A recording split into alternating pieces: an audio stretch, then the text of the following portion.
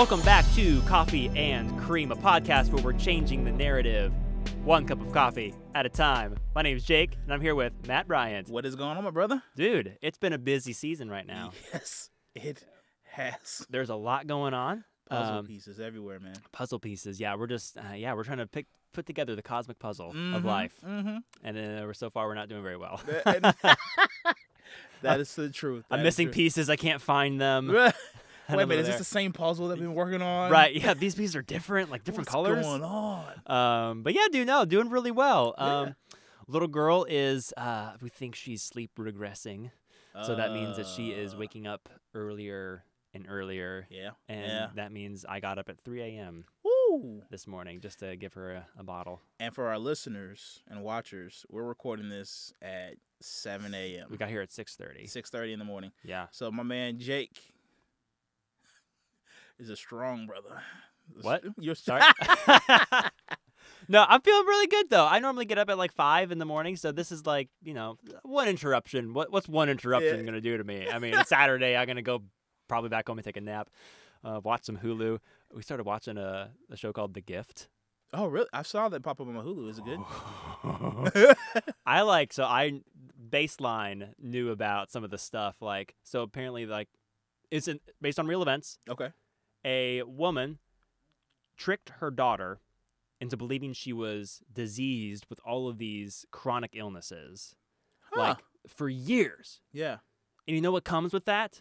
Lots of money and people giving you things. And so she built up this mass fortune of scamming people. And her daughter believed that she was sick with all these things. Come to find out, mom gets murdered. And the show is about what led up to that. Because the daughter is in jail. Because I guess she hired a hitman. Oh. Once she found out what the mom was doing. Oh, that is really... Dude, the show, we're only 2 episodes in. I can't put my full endorsement on the show yet. But the first 2 episodes are really, really well done. All right, that might be my next watch. Yeah. So it's really good. How are you doing, man? Bro, I'm tired. Yeah, but I'm good. I'm not maybe waking up at 3 a.m. tired, sure. But I'm tired but good. Busy season, man. Yeah, moving a lot. Preaching more in different churches, which has been great. That's awesome, dude. Yeah, I'm preaching at my dad's church couple Sundays. Yeah. Pastor Brad. Bring it in. Papa Brad. Shout out. Come back. You come back? I don't know. Yeah. We'll see what happens. Episode 14.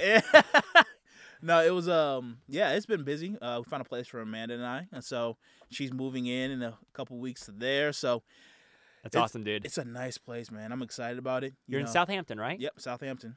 For those that live in St. Louis, you know where that is. Yeah, you know. I'm walking distance away from Russell's, which is a bomb restaurant, man. And Lola Jean's coffee. Lola Jean's, and it was at Clementine's that just built up over there. Yes. 5-minute walk, which is not good for the pocketbook, straight budget life, but 5-minute drive to Target and Chick-fil-A. Yep. You're right there. So it's a real nice place. On Club Fitness too. Yeah, there you go. Definitely have to go to Club Fitness. You got all the things around. So I'm gonna go eat some Clementines, and I'm gonna run. No, I'm not gonna run. I don't run. Who runs? But no, we're excited, man. It's a good season of life. Premarital counseling's rolling well. Awesome, dude. Just busy. Work's picking up. Yeah. Responsibilities. Great. In a season of life where God is teaching me that it's okay not to be the best at things, which, for me is like nails on a chalkboard at the beginning, but eventually it's freeing. Right. So, but yeah, man, it's been a great season of life. Yeah, man, that's really awesome. Yeah. Now, you know what makes anything better? Like any season of life better? Coffee. Absolutely. Yes. I told someone on Twitter, my greatest fear is sharks and running out of coffee, but mostly sharks. Yeah. But I am afraid of running out of coffee at any point, which is why I always try to go to Switch Coffee. Oh, that transition. Sliding the DMs like that. Sliding the transition, I don't know. I'm just making crap up at this point.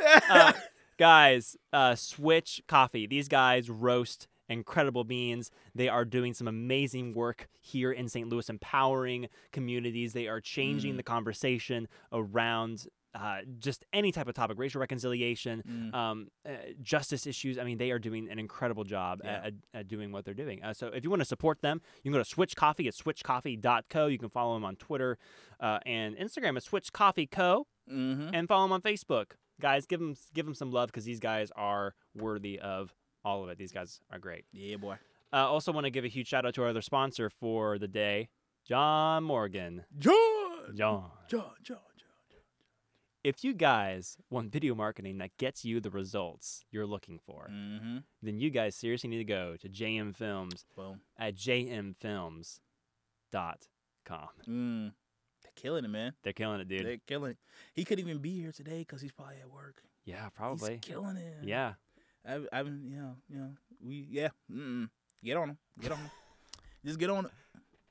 So we have a very special guest with us today. We have none other than the author, prolific author, Aimee Byrd. How are you doing, Aimee?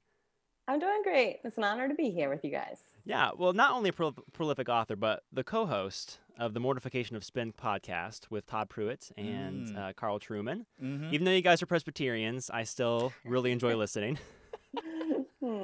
Yeah, it's got a Presbyterian flavor to it, doesn't it? A little bit. Yeah, I mean, we're Southern Baptists, so it's okay. Yeah, it's okay. Oh, man. Well, Aimee, it is a pleasure to have you on. We're excited to kind of talk about our topic for today, but first we need to introduce you to our audience a little bit. So we love for you to just dive into a little bit of, just tell us a little bit about who you are. What, I guess first off, like what is your faith background? Well, I grew up Southern Baptist. Okay. So that is my faith background. You're always welcome home. Yeah, my family was Southern Baptist, and my husband grew up Roman Catholic. Okay. So we were trying to figure out what we were. I'm married at 21 years old. And so we did start out at the Baptist church because we definitely were not going to be Roman Catholic. And we were there. We were at it was a church plant. So it had such a great community. We loved the community at that church. But through our marriage, we found ourselves, we discovered that we're Presbyterian. So we ended up, when we moved to West Virginia for 11 years, we were at a Baptist church for 7 years. West Virginia, 11 years, we were at a PCA church. And now we have moved back to Frederick, Maryland, and we are members of an OPC church, Orthodox Presbyterian Church, here in Frederick, which we love. It's a wonderful church, wonderful people. And I like the Presbyterian government. I like having our confessions. Yeah. But every denomination has its issues, of course. Exactly. Yeah, absolutely. And you are also you're a wife, but you're also a mom as well. How many kids? Yes. I have 3 kids. Okay. I have my oldest is turning 20 this summer. She's going into her junior year of college. My second daughter is going into her senior year of high school in the fall. Okay. And my son will be going into his freshman year of high school in the fall. That's awesome. So been married for 22 years. So yeah, that went by in a blink of an eye. Wow, it just goes by so quickly. I recently just had a little girl in April, and so she's already congratulations. She's getting so big. She is. Yeah, she's a monster. No, I'm kidding. Oh my gosh! But so Aimee, the most important question we ask our guests: are you a coffee drinker? Oh my goodness! I used to own a coffee shop. Whoa! Wait, what? Okay. Yeah, way in the beginning of my marriage. Okay. It was as soon as I graduated from college, I got married, and I decided, I don't really want to be an educator like I majored in. I would like to open a coffee shop, and my husband thought that was awesome. So I opened up a coffee shop. I co-owned it with my mother. So we went in as partners, downtown Frederick. It was so much fun. Loved it. Met so many people because we sold like Christian books there, and it wasn't a Christian coffee shop, right? But we sold Christian books there. Sometimes we would have Christian entertainment on Saturday nights, mixed in with the classic rock and other stuff we had going on. And so people from all different denominations just caught on to the fact that there was a Christian owned business, I guess. Yeah. And it was like amazing because even a lot of Roman Catholics went there too. Okay. And I just met so many different people from different denominations. And so it really helped smash a lot of the stereotypes that I had in my head as a, young woman in my 20s. Yeah. Yeah. That's awesome. That's really cool. It was so much fun. Loved it. What's your favorite coffee? I got to know now. I think my favorite is just an Americano, which is the shot of espresso with hot water in it. Yes. The mark for me of a good coffee shop is, can they make a good Americano? Yes, it is. That's same with me. And you know how many coffee shops I've been in that when I order Americano, they don't even know what it is. Yeah. Are you serious? They don't even know. So many. I've been in one or two. What? Yeah. What? Don't and I had tell to me the tell name them. afterwards. Okay. I don't want to go to them if they can't make a good Americano because it's my coffee. Same. That's fair. Well, I'm glad we agree on this important topic. Exactly. Yeah. Well, we're in agreement there. I love it.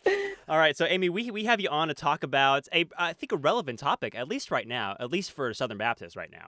Yes. Unfortunately, it's I'd say for everyone all the time. Oh my gosh. Yeah. So we're having you on to talk about gender roles, but most specifically, you're an author. You've written a book called Housewife Theologian, and also Why Can't We Be Friends? And so your new book coming out by Zondervan, is there a publishing date for that? I think March 2020. Okay, March 2020. Okay. Mark your calendars, guys. This is going to be a really good book. Your new book is called Recovering from Biblical Manhood and Womanhood. It's a provocative title for many reasons, one of which is because it literally plays on the recovering biblical manhood and womanhood from Mr. John Piper and Mr. Wayne Grudem, the eminent theologians of the Reformed tradition. So you wrote this book, Recovering from Biblical Manhood and Womanhood, obviously as kind of a play on that book that was published all those years ago. I guess I'm wondering, why did you decide to write the book now? And then we can maybe go back into the history of the biblical manhood and womanhood movement. But I really want to know why you felt the need to write the book right now. Yeah. Honestly, I didn't begin with, this tongue-in-cheek title, and I didn't begin wanting to even get into all the critiquing of the movement of biblical manhood and womanhood. I'd much rather present something more biblical and beautiful. Right. But the more I started working on what I wanted to write, I realized that you really need to address the issue head on.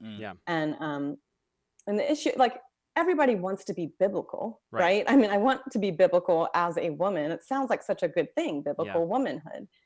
And, when I married at 21 years old, that's what I wanted to be. I wanted to be a good biblical wife. I wanted to be, the good conservative. Right. And so I was soaking up all these resources that were pretty new then. And I got that book, Recovering Biblical Manhood and Womanhood. Right. There were some areas where I was stubbing my toe there in the book, but I thought, I really respect John Piper and Wayne Grudem. I really, have learned a lot from their teaching in a lot of different areas. And so I looked past my own, what I would think at the time was immature reading, to try to learn from these men and these great leaders even. And so what I'm noticing now as the movement has grown as it has, and they've built off of those teachings in the book, and then I've gone back to the book as I'm working on my new material, is that you can't just put biblical in front of a word and then we can all assume that one way is the biblical way, especially when we also have to have discernment, realizing this is a movement. This is a very popular movement. It's a very new movement. It's like 30 years old. Yeah. And so these leaders need to keep having things to talk about in their movement, right? And they've built on these ideas in the book, which are very concerning.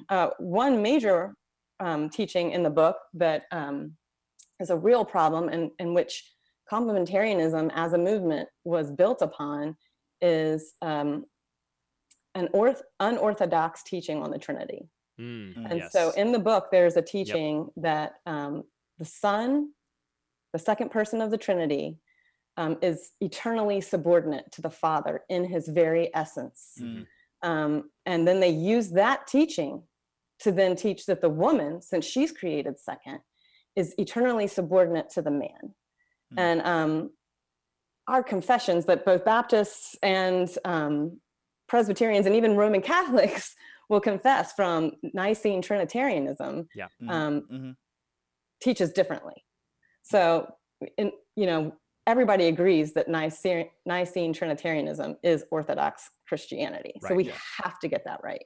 It's very important.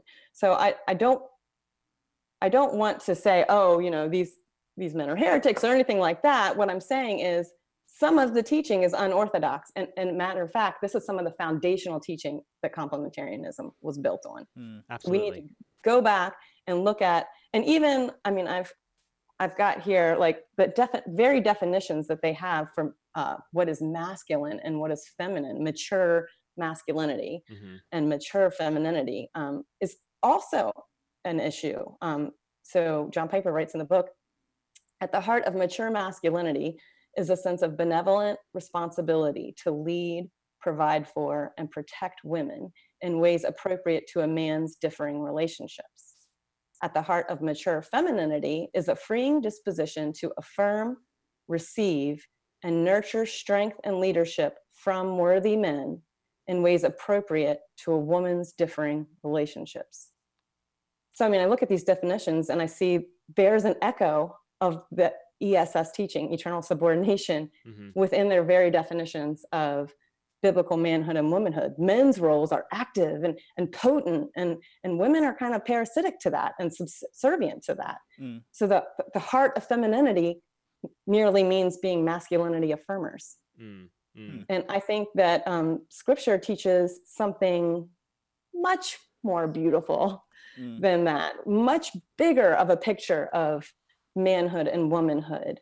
And, I agree with them that there are distinctions between the sexes that are very important. Yeah. And I agree with them that we need, as the church, we need to be able to speak against what the culture is defining as masculinity and femininity, and all the fluidity that they're saying is within it, and how there is a lot of androgynous teaching going on. And I agree with them that is wrong and unbiblical. But what they're teaching about manhood and womanhood, I have a lot of differences with when I'm looking at scripture. Absolutely. And so just to kind of put this into a context, when we're talking about biblical manhood and womanhood, when we're talking about complementarianism, this was a movement that started back in the late 1980s. A group of men met together, John Piper, Wayne Grudem among them, who came together and drew up the Danvers Statement on biblical manhood and womanhood. A good statement. Yeah. A good statement. And then they formed the Council on Biblical Manhood and Womanhood. The organization is now run by Denny Burke, who is really cool. I kind of like Denny. He's a good dude. He's a good dude. But he is currently the head of the CBMW, as they appropriately, affectionately acronym themselves for sake of brevity and clarity. But for that, so the movement of biblical manhood and womanhood started back in the 1980s, and they defined themselves as complementarianism. And so, Aimee, would you be able to define for us complementarianism? Maybe not as they define it, maybe. Question. But yeah, or maybe you could define it as they probably define it in the book. Yeah. Well, and that's another interesting thing, because as it was defined, and Mary Kyson has a on their blog has a definition of it, and it's, I don't want to say it that I'm saying it word for word, because I'm not. But I agree where they say that complementarianism affirms distinctness between the male and the female, and they use the word that we're equal in being, but they say that man has something to picture to the world about how Christ loves the church, and woman has something to picture to the world about how for the church. And there's a gospel picture there, but she also includes in there that it's also picturing God's relationship to Christ. And that right there is the doorway where I'm saying this is where their ESS is showing. the father's relationship with the son is kind of within their own definition of complementarianism. They used to have on their website their statement on the Trinity, which had ESS in it. So I think complementarity is a good word, and a good thing. Sure. But they use words such as roles between men and women that can be very confusing because, the word role comes from the theater. It's something, a part that you play. Sure. It's temporary. So they use the word role as some sort of ontological essence of who we are. And so woman's role is to always be subservient to the man. The man's role is to always have authority over the woman. I don't think those are roles. So that's where I would, there's several areas where I would definitely differ from how complementarians define themselves. Some people like to say, well, complementarian can merely mean that we affirm male ordination only and male headship in the home. But yeah, it's such a loose term now. It means so many different things. Right. And same with egalitarianism. And talking to a lot of egalitarians, I thought it meant one thing. And interestingly, they have a whole range of their own ideas of what egalitarian is as well. There's a huge spectrum. So I don't know how helpful these terms are anymore. I think we need to be more specific in our language and definitely, use our confessions with that too. But so I don't even know what it means anymore. It's a movement, really. It's a lot like the word evangelical. What does that even mean anymore to people? So I think that's good. And so just to kind of help people define that a little bit further, complementarianism is a theological framework of thinking about men and women and how they interact with each other, not only in the church, but in the home. The idea is that they complement each other. There it is. And compliment not with an I, like, nice things about each other. Like, but oh, you look very good today. That should be a part of it, though. That should be, honestly, and then it's normally contrasted with egalitarianism, which is what you brought up, which is there is no such thing as a role. Men and women are free to be the leader in any type of situation, and that includes, I think, unbiblically, the role of elder in the church. And so you see a lot of egalitarian churches like the UMC, United Methodist Church, with female elders and ordained priests, which I think as a starting ground, we all agree that only men, the role of elder is reserved for men. I think we all agree on that. Yeah. Which is so interesting because that's now up for debate. Is it? Yeah. Where? Everywhere. Oh. Everywhere. No, I've seen it a lot in the Southern Baptist world right now. There's a conversation about it. Yeah. But I think it's you call that a conversation? On Twitter, on Twitter, no. On Twitter, no. It's always a dumpster fire on Twitter. But oh my gosh, yes. I think the debate in the Southern Baptist is a little bit different than kind of I don't know. We could talk about that a little bit. But but Aimee, just to kind of give us a 10,000-foot view, then, just kind of going all the way back to the beginning, just to provide a helpful foundation or framework for people. We read in Genesis 1. 26 and 27. Actually, no, I'm going to do in 27. So God created man in his own image. In the image of God, he created them. Male and female, he created them. Yeah. Going back to the very beginning then, if we find the movement of complementarianism and egalitarianism insufficient to answer the questions of what is a man, what is a woman, if we find the book Biblical Manhood and Womanhood insufficient to answer the questions, let's go back to the beginning of Genesis.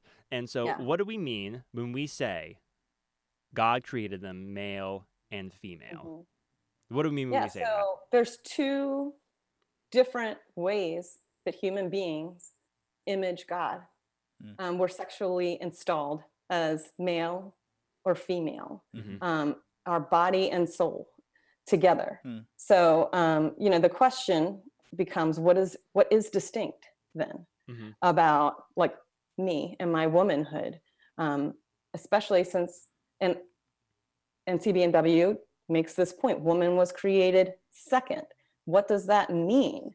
And I do not see in Genesis 1 or 2 some sort of hierarchy made here out of this. And if you look at that in light of its Levitical context, in light of all of Scripture, there's something much more beautiful being pictured here. Here's Adam created, right, as a man. Yeah. Why did God create woman second? Why did he create animal life in between? What is going on here? And as Adam is naming the animals, he sees something. He sees that they can't respond to him. Mm-hmm. Mm-hmm. He has no reciprocity with animal life in that way. Yeah.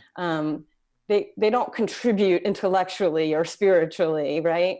Or theologically. So when God creates woman, Adam has to sacrifice. He's put down, right? It's like he's put to sleep. Yeah.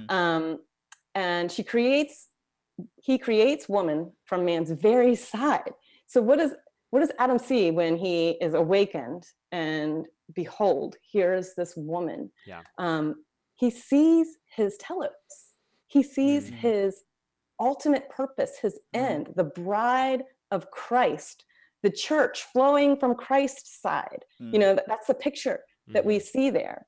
So God didn't create man and woman at the same time for a reason. He didn't create two men for a reason. He created her second as an eschatological marker. The second is the glory of the first. We see Paul saying that woman is the glory of man. So Mark Garcia has done some good work on that, and on woman being man's eschatological glory. So instead of reducing her, that elevates her. And she's also then a liturgical responder to Adam. And so there's this very sacred context in the garden temple of Eden before the fall. There isn't a separation of common life. They're in a sanctuary. They're in a garden sanctuary. So this is a very liturgical thing, and a liturgical reading that the original hearers and readers of Genesis are going to see, since it's within the whole Levitical context in which they live. So, and that makes sense when you consider that God has made a helper, and the original Hebrew is Ezer. I don't quite know how to pronounce it, but it means helper. But it's not just like let me help you do the dishes. Right. It's a I'm going to help you in this battle, because without me, you're going to lose this battle. Yeah, right. I mean, helper isn't, I think, a poor translation in our time now. Yeah. Because we look at that word as an inferior word. Yeah. Oh, yeah. And, that's a good point. And really what it is, it's a corresponding strength. The word Ezer or Azer, however you want to say it, is used in the Old Testament to describe God as Israel's savior, a lot of times saturated in military language. Yeah. So she's a necessary ally to man, not inferior subordinate. She's not a second thought. Yeah. Yeah. She's not, and she's necessary to man. Yeah. She's not, can you help me get these supplies? Can you please pass the sugar? He needs her. Yeah. I always heard that translated growing up, translated lifesaver. Oh, interesting. Grew up in a pastor's house, and so he had tons and tons of books. And he pointed that out, but he said it's better to think not just a helper come alongside, but a lifesaver. The wife, Eve, the wife of a man, is there to literally save his life in multiple areas of how he functions, and help him live for God, not help him just live for him. And so I thought it was really interesting that you mentioned that. And you're right, it's a picture of God in the Old Testament. It's so beautiful. And this is a great conversation for me, just about to step into marriage. We've had these discussions about as you put in quotations, roles and distinctiveness in going into marriage. And I think we both agree that relationships, male and female, are distinct and different in the church and home. Men are supposed to be pastors and leaders in their homes, and wives help, save, sustain, submit to that leadership in a biblical perspective. And I'm careful using that word biblical now. Yeah. Hey. But just kind of discussing what that looks like in your house, because it looks different for every person. But it's kind of those realms. and we just read it's rooted in Genesis 1 and 2. But the real question now has come up, especially starting back in 2015, is what does that look like when it comes to all areas of life, like especially when it comes to like civil service or civil society. So I remember your boy John Piper wrote an article it was about a couple of years ago. It was a couple of years ago. About whether women can be police officers, and he made a strong statement.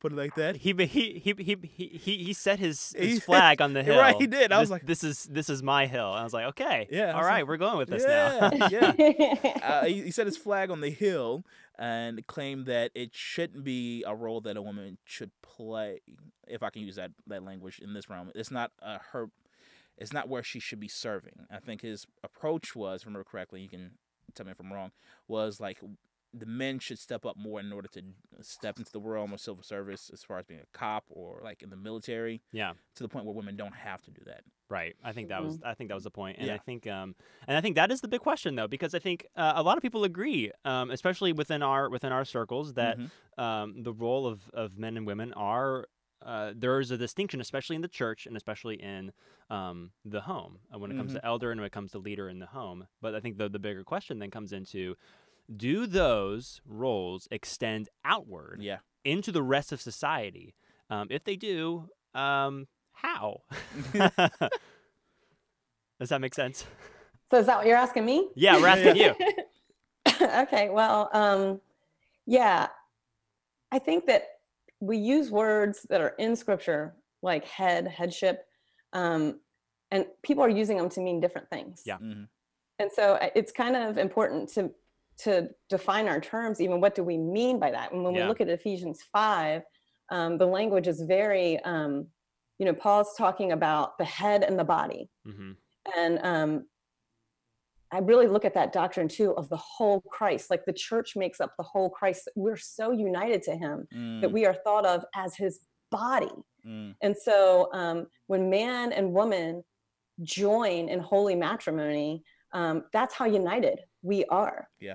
And in the secular world, we think of, the heads and the rulers, and the body is to sacrifice itself for the head. But Paul's saying the opposite here. He's saying you are to serve your wife. You are to serve her with your very life. You are to get underneath, and you are to elevate her in this mission that I've called you to. You are to make sure that you're to give her everything you can in your power to her end, which is to be totally sanctified in me.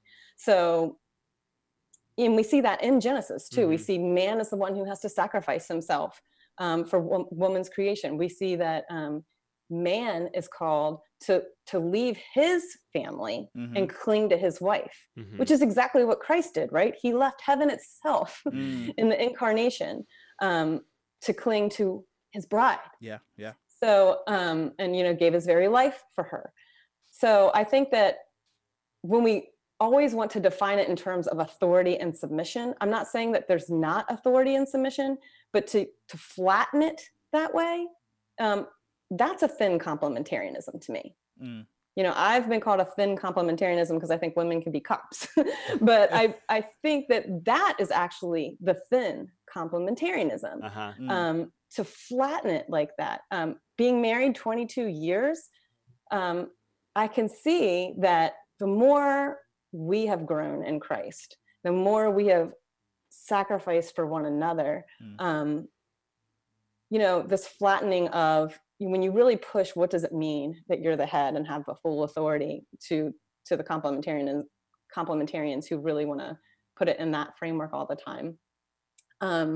It really comes down to man makes the final decision if there's a disagreement. I mean, that's where, like, if you keep pushing, that's where it ends. Yeah. And, what I've seen in a mature marriage really is you very rarely get to it. Both of you want to work things out. Both of you want to submit for one another. And we communicate to one another. We hash things out. Yes, we sin in that, but then we ask for forgiveness, right? And we grow through all of it. I think that that's where actual growth happens, not in, I say this, you have to do this. That's not serving your wife either. So, you know, the way that we talk about those things within marriage, I think is very important. And then when we use a word like authority,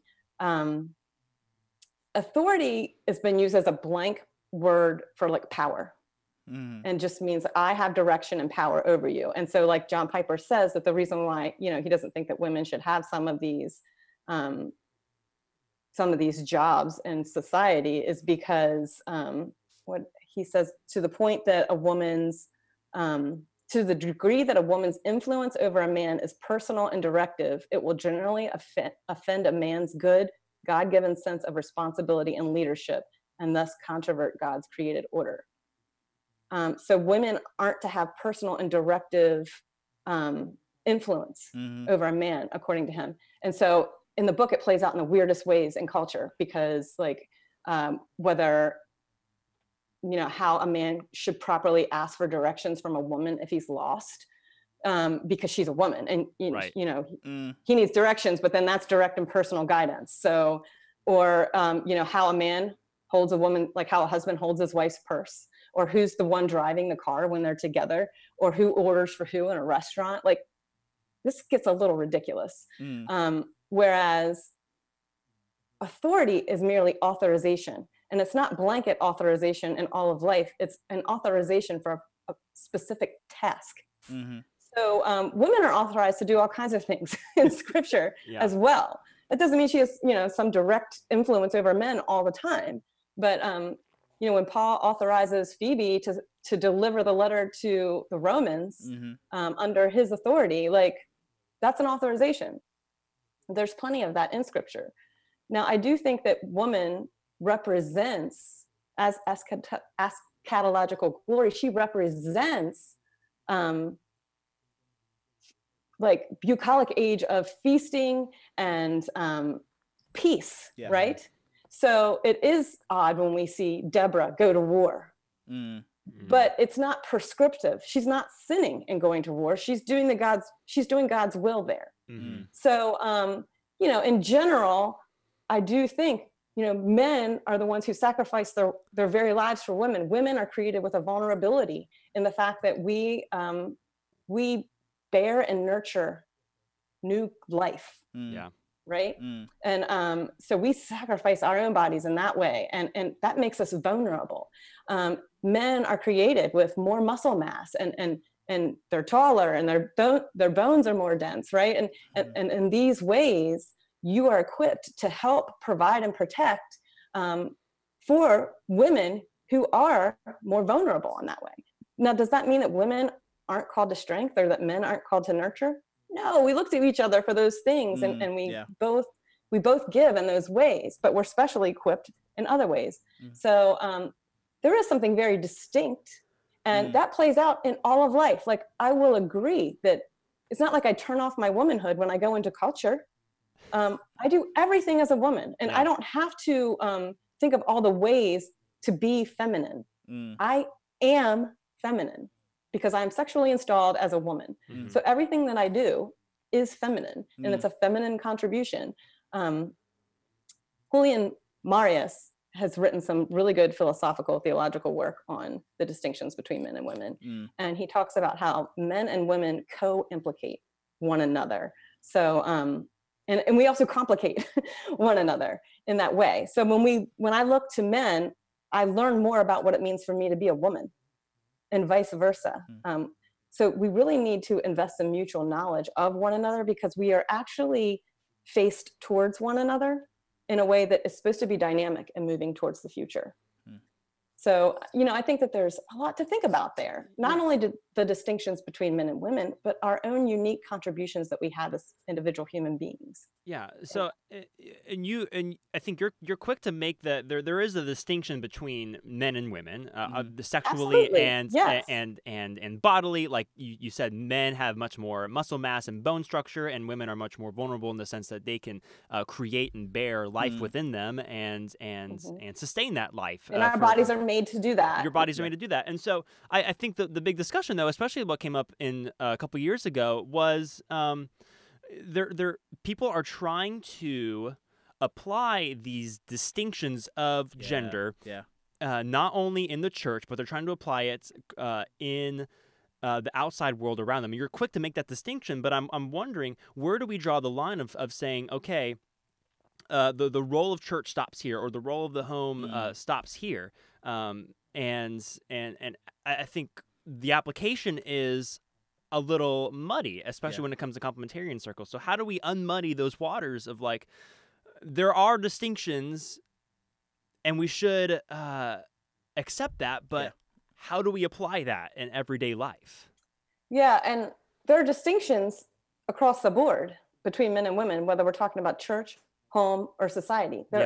We are distinct as men and women. But when we're talking about something like, let's say, authority, we need to look at who are we authorized from? What are we authorized to do specifically? So when we're talking about church and eldership, this is authorization from the Lord, right? In a specific task. Like my pastor does have a specific authority, right? Over me in my church and my elders, but he doesn't have authority like to tell me what to wear today or what to eat or what to say to my husband, he has specific authority. He doesn't have full blanket authority over my life. So we need to look at what it is they're authorized to do. What is a husband authorized to do in his home? What is a wife authorized to do in her home? And then when we look at vocation in culture, what is the authorization to do? How does our distinctness as man and women help contribute in that area? In all three areas, is there reciprocity? Is there dynamism? Is there growth? And here's a big difference between CBMW complementarianism and what I'm saying about men and women, is they have what Pope John II calls fractional complementarianism. So Sister Prudence Allen has written like 3 huge volumes on the concept of women throughout history in philosophy and theology. Highly recommend it. Yes, there are Roman Catholic bones to spit out while you're reading it, but there's a lot of stuff in there. Sounds like a good late night read. Late night read, yeah. Well, anyway, so CBMW complementarianism is very fractional. It's 1/2 plus 1/2 equals 1 whole. Okay, but we're whole persons. So what Pope John Paul II proposes is that we're 1 whole plus 1 whole, which equals 3. We actually create fruit in our dynamism together as men and women. So you see that in marriage as the fruit of offspring. I mean, we actually create other beings. But that picture also plays in the church life and in culture and our vocations and our neighboring. Men and women produce fruitfulness in our reciprocity and communion before one another. That's interesting.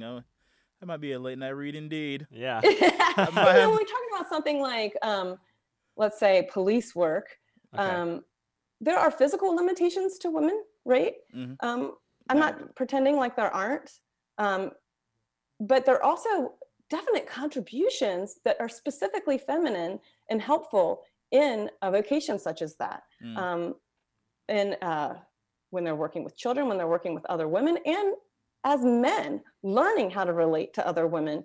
And, I don't want to overgeneralize women's strengths and men's strengths, psychologically speaking. Right. But we do have, since women are created as nurturers, we do have what's called an emotional intelligence. A lot of us do, not everyone.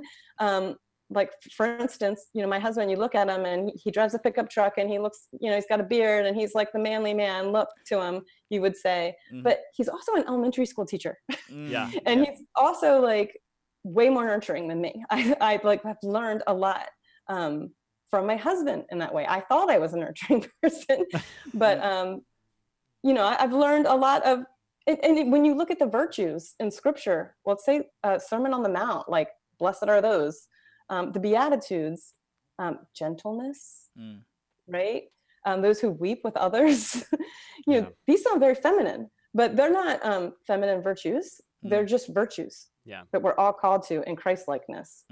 Yeah. So I think we kind of established the role of the pastor as authoritative, given authority by God to preach the word, proclaim His word, be a minister of the sacraments, and shepherd the flock, protect it. Yeah. So let's talk about headship then. You know, come on, this is my topic. Nothing a little, you know, not as controversial.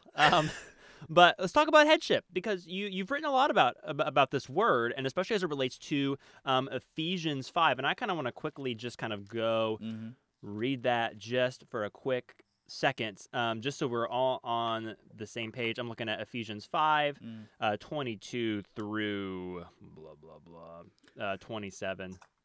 No, 28. No. I'll just read and I'll just stop. Okay. Ephesians 5, starting in verse 22. Wives, this is the Elect Standard Version, ESV. Wives, submit to your own husbands as to the Lord, for the husband is the head of the wife, even as Christ is the head of the church, his body, and he himself is its Savior. Now, as the church submits to Christ, so also wives should submit in everything to their husbands. Husbands, love your wives as Christ loved the church and gave himself up for her, that he might sanctify her, having cleansed her by the washing of the water with the words, that he might present the church to himself in splendor, without spot or wrinkle or any such thing, that he might be holy and without blemish. In the same way, husbands should love their wives as their own bodies. He who loves his wife loves himself. For no one ever hated his own flesh, but nourishes and cherishes it, just as Christ does the church, because we are members of his body. So there's a lot of headship words being thrown around there, and I kind of really want to dive into what does this look like practically, I guess theologically, and then let's talk about what it looks like practically in the home. Yeah, theologically, there's a lot of argument over what this word means here in this context. You know, one side says it's authority; it means authority. Okay. And another side says it means source. Woman is the source. Man is the source of the woman, just like the incarnate Christ, you know, came from the Father. Yeah. But you know, I don't know if we even need to get caught up in all of those arguments, because it shows us practically what it means in the verse there, and the focus is being one flesh. And if you keep reading, like verse 31, for this reason a man will leave his father and mother and be joined to his wife, and the two will become one flesh. He keeps talking about the body. And so what it looks like practically, and if you go back to Genesis 2, you see at the curse, woman is told, your desire, you know, even though I just told you you're going to be giving childbirth through pain and labor, your desire is still going to be towards your husband. And he's going to rule over you. But in these verses, nowhere does it say, okay, this is how you be the head, by ruling over your wife. He's not saying rule over her. He's saying love her, love her, serve her. You know, now that we have the gospel and we have this picture of Christ's love for his church, we're moving forward here. This is what I've created marriage for, to picture this. And so it's by loving, it's by sacrificing your own self, because now you're united, you're one flesh. So give yourself for her, love her, provide and care for her. There's a much bigger description here on how the husband is to love his wife than how the wife is to love her husband. And he's telling the wives, look, I'm not telling you to rule over your husband either. Like, after the gospel, you know, and your new creations, that doesn't mean now you can rule your husband. Don't subvert this love that I'm calling them to for you. That makes them vulnerable, right? I could become some big bossy tyrant. You're supposed to love me. No, submit to this. And ahead of there in verse 21, he's saying, submit yourselves to one another in the fear of Christ. And I see that being played out here in the wives and husbands, because I don't know anything more submissive than sacrificing your own life for another person. I don't know anything more submissive than living your life for another person. I mean, that's huge. Yeah. And so it's huge also to tell the wife, don't subvert this, don't sabotage this, submit to this love, it's a beautiful picture. Yeah. And like you said, it points to an eschatological or a future-oriented reality of the coming kingdom, of the sacrifice and this laying down of your life for the other. And as we're kind of beginning to kind of wrap up our conversation, this has been a really excellent conversation. I've learned a lot. It's pushed some buttons, and I'm really glad for that. But you have I love and respect John Piper and Wayne Grudem.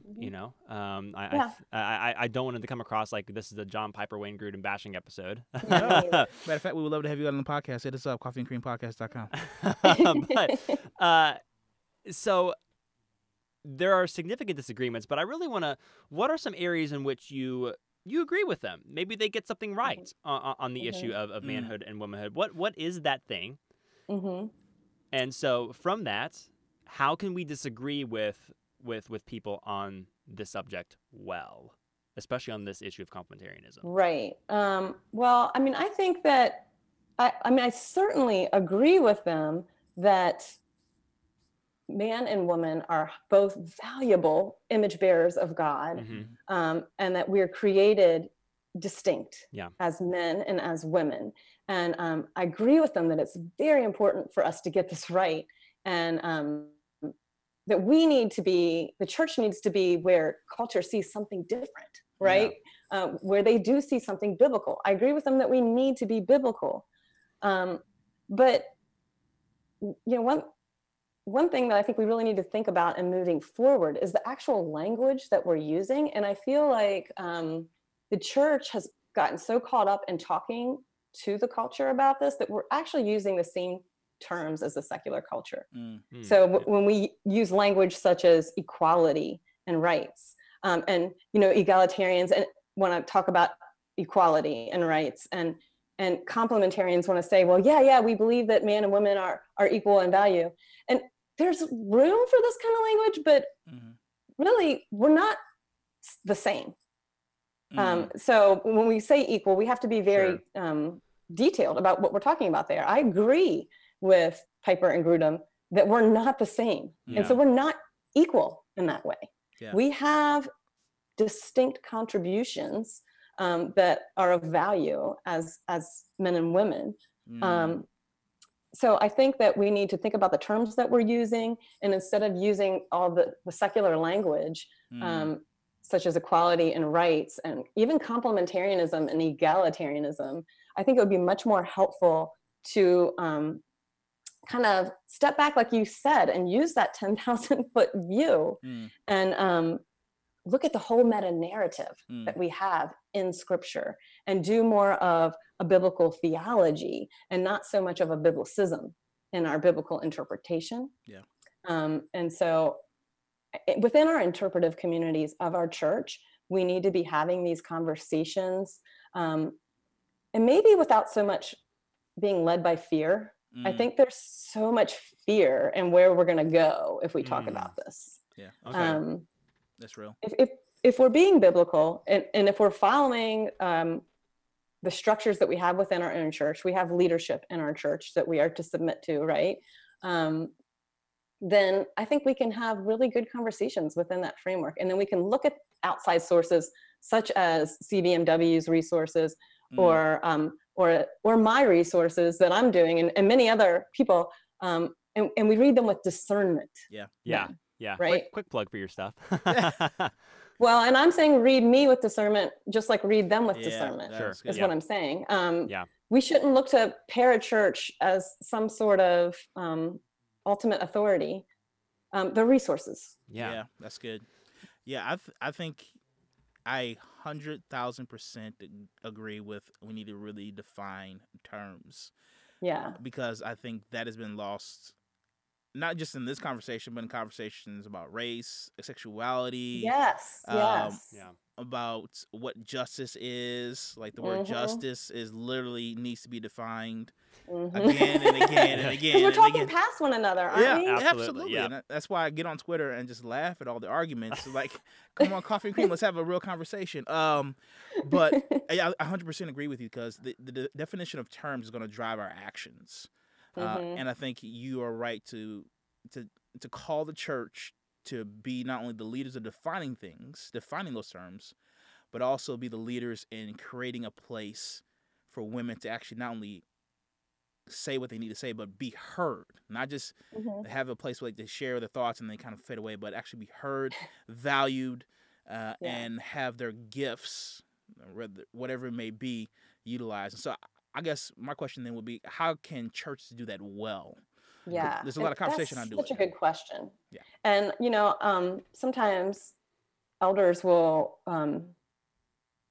ask to consult with me on some, after reading No Little Women, which is about kind of written towards church officers to help equip women in the church. They might read that and say, okay, well, help us in this specific context, in this specific situation. And I do see that the language so much revolves around equality and rights and all these things. And so therefore it's kind of a distraction of how we can really move past. And my book, like my upcoming one and that one as well, it's written about the rest of the 98% of the church. It's not written about whether women can be ordained. Yeah. It's definitely, it's about what do lay people do? Yeah. And so as a lay woman, should I be invested in less than a lay man? And I think this is really important for church officers to think about, and they have to be the ones to lead the way. And so many women that I talk about that are, really struggling with their place in the church do not want to cause any trouble. They don't want to make any waves. They want to be submissive to the church leadership. And they want to do this right. And the question is, we value the women's culinary contributions in the church, right?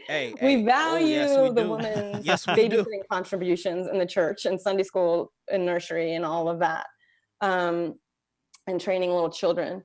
But do we value the woman's theological contributions? Do we value her voice? Do we look to her interpretations? Do we look to her testimonies? Do we look to her wisdom? Any in the church. Yeah. And how does that show? And so, one leader told me, so I was talking to him, he's like, I really see an issue with, in my own church, in my own life, that we need more elders, we need more pastors. And so when we see a man with theological vigor, we invest in him right away. And we, go into heavy discipleship training. And we don't do that with women. Wow. And if women are really easers, the men in the church are going to be influenced by the women very much. Yeah. In direct ways, in personal ways. And we should be investing in the women in the same way as disciples, because nowhere are we told not to do that in scripture. We're told the opposite. And so many of the verses where we're told and even exhorted and reproved even, you should be teachers by now. And I'm having to tell you this. That's not talking to the men only. It's talking to the whole church. There's so many exhortations for teaching for the whole church. Lay people also are active traditioners. We sing God's word to one another and teach in that way during worship. We pray for one another. We are passing down the faith. We are promoting one another's holiness. Women, lay women and lay men both need to be invested in. And so I think there are lots of concrete ways that can be done. But we also need to be able to distinguish a worship service and the liturgy going on there and the authorization in that. And then the rest of church life. Yeah. That's really great. I think it was Jen Wilkin who made the point at the SBC 19. She made this point that Paul mentions at the end of his letters several women. He thanks them and tells them to greet them and to love them. How? And she asked the question: how, if in your church, if Paul would come to visit, how many women would he thank? Would he recognize as being in positions where they're growing and flourishing, when they're in positions of leadership where they are, being mothers of the church, where they are being heard, where they are being valued, where they are out there up front leading, not necessarily at the elder position, but they're leading in all these other areas in the church. Where if Paul came to your church, would he be able to thank people? Would women be at the end of the letter? Yeah, it's a good question to ask. And so, Aimee, I kind of want to end with what are some practical things that pastors and lay people can begin doing right now to begin to change the narrative on complementarianism and to really empower, it's a weird word, but empower women to be who God has created them to be as whole persons in the church. What are some practical ways they can start doing that right now? And I guess if you have any resources, we'd love to hear those and then link them in the show notes. Well, I think that pastors can be leading this conversation and working through these questions, because everyone's asking these questions right now. Yeah.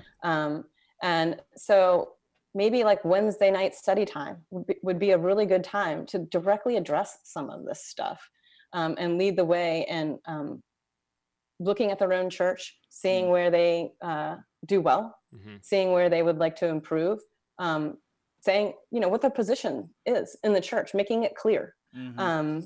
Because some churches will say, well, we believe that the position of elder and pastor is, those ordained positions are for qualified men only. And that otherwise, though, we believe women have lots of leadership roles in the church. But then when you look at the church life, you still don't see that. Yeah. There's still the laymen leading everything. And you don't really hear the woman's voice very much. Yeah. Right. On a theological level, on an intellectual level, being at the heart of that life in the church. In order to do that, you need to be investing in women. You need to be training women. Yeah. You can't be part of the theological heart of the church if you're not being trained theologically. Yeah. Women are looking outside of the church. Yeah. Because they're not being equipped in the church. So they're looking at the parachurch. Who knows what kind of resources? There's good and bad and ugly in those, right? We see a lot of the ugly coming in. What otherwise would be good churches. Yeah. So that is something pastors need to pay attention to. Pastors need to be reading women's writing. I think that's huge. And so they can be informed in that way. If they believe in the reciprocity, if they believe in a woman's contribution, then they need to be reading it themselves. They need to be asking questions for the women themselves. One thing my pastor does that I really appreciate is he's a very shepherding kind of pastor. And when he's preparing his sermon, a lot of the time, he'll ask somebody in the church, shoot an email, oh, what do you think about this that I'm working on here? Because he knows that maybe they've been through something in that area that they could help with, or they've been theologically trained in that area, whatever it is. And he asks just as many women as he asks men these questions, I think. Good. At least I know I get, emails, and I talk to other women who get emails, or, he's always asking questions. That is a great way to show that you value what somebody has to say. That's right. And, That's good. And you hear that in the sermons as well, then, that he is listening to those things, that he is wrestling through those very things himself. So I think that's a wonderful way to do it. I think that having exclusive men's and women's ministries are great, and they have a good purpose to them, but also having Bible studies that are definitely more co-ed, so that men and women can have that reciprocity and both contribute in that way. And there's people who disagree with me, but I very much think that women should be also leading in some of those, also teaching in some of those, and co-teaching is even a great idea. Yeah. Because this is not a role that is some sort of authority of office, but it's Sure. just laymen and laywomen teaching each other Yeah. under the leadership of the church. That's good. Which I highly emphasize in all my books. I have a really high regard for the church officers Yeah. and their position that they have, their vocation. And so I think a lot of times what happens is women get a lower regard, that high position is kind of lowered when you have women's ministries with women serving as functional ministers in those women's ministries. And that's who the women are looking to. So I do think that women need to be integrated into the church life more. And there's lots of ways to do that. You can have a core group of women that you want to invest in, and maybe bring them to your session meetings every now and then, or your leadership meetings for the last half hour, and say, what am I missing on the pulse of the women in the church? How are my sermons reaching the women in the church? That's Is there good. something that I need to know to where I can pastor better? Those kind of things. That's so good. That's really great. Aimee, do you have any any books or articles There or are podcasts? So many. You're steeped in research right now. I don't even know. What am I doing for my research right now? Well, Bobby, you're like seeped in the research of this right now, so you're reading everything. But I guess I am. And I'm reading from a lot of different sources too. Yeah. So I guess I recommended that the Concept of Woman by Sister Prudence Allen, who's a Roman Catholic. I'm actually right now just auditing Mark Garcia's course at the Greystone Institute on Theological Anthropology, because he just has a lot of work that he's done on Woman Created as Second, which I think is really good. Yeah. I think it's important to read both the super complementarian books from CBMW, but also read from egalitarian scholars scholarship too, so that you can see both. I just got sent a book, Men and Women in Christ, Fresh Light from Biblical Texts by Andrew Bartlett. Now, he doesn't fall on either side, complementarian or egalitarian, but there's definitely going to be a lot more what people would call egalitarian positions in his arguments. And, I don't align with all of his teaching in the book, but it's extremely sharpening to read all these different sides, and egalitarians wouldn't align with everything he's written in his book either. Right. And so I find him refreshingly frustrating, which is what I try to be as well, because I think we need that. Yeah. Absolutely, man. Well, Aimee, we have been encouraged and edified by this conversation, and I pray that it's encouraging and edifying to everybody who listens to this episode. So where can they read and hear more of your stuff? Okay, so I blog over at themortificationofspin.org. Also, we have a podcast called The Mortification of Spin. And my book coming out in March is really going to be all the stuff put together, hopefully. And I really do hope that, and I'm aiming for church officers to read it. It's got discussion questions at the end. There's going to be videos even, so that they can lead their own churches and how they're going to apply all of this and what their positions are. And so I'm really hoping that it can be a really good discussion starter. Amen. Absolutely. And you're on Twitter? I'm on Twitter, Aimee Byrd, HWT, Housewife Theologian. Perfect. Yeah. Well, Aimee, thank you so much for coming on. This has been a hugely awesome episode, and I'm excited to see the reaction to it.